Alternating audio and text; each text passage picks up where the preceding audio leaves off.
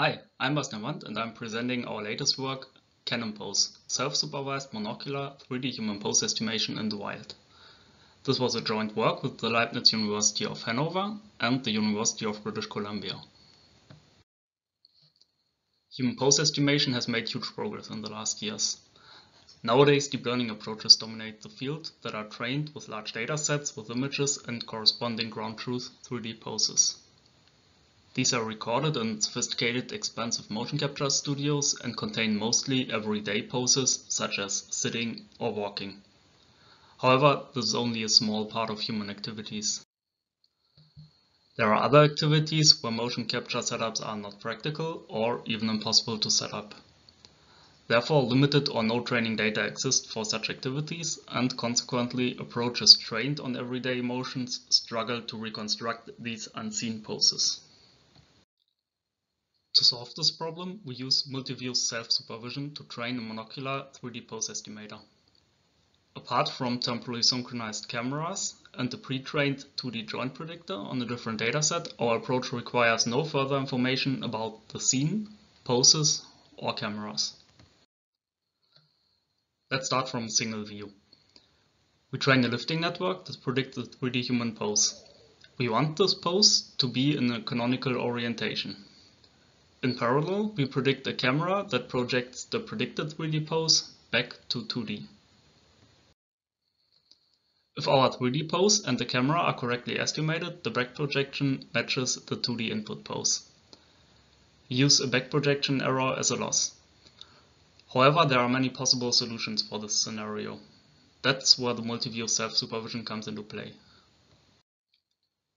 Using 2 or more cameras during training, we apply the same lifting network to the second view.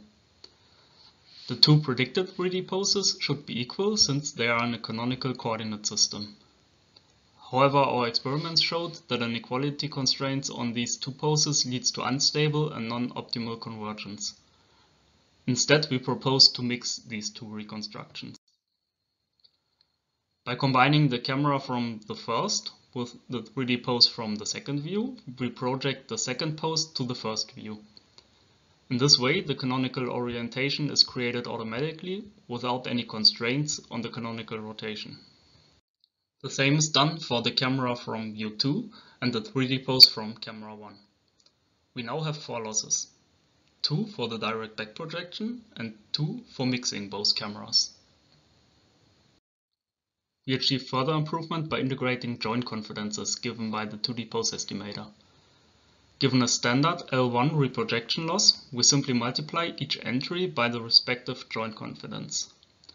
During training, this helps to focus more on joints that are detected with a high confidence. Here we trained our approach on multi-view recordings of skiers. During inference, only a single input is used to reconstruct the skier.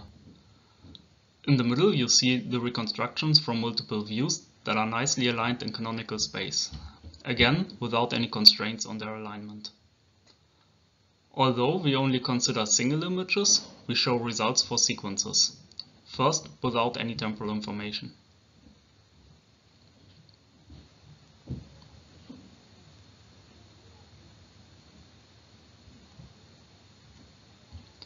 Next, we apply a simple Gaussian smoothing to the predicted single image reconstructions, which leads to nice and smooth motions.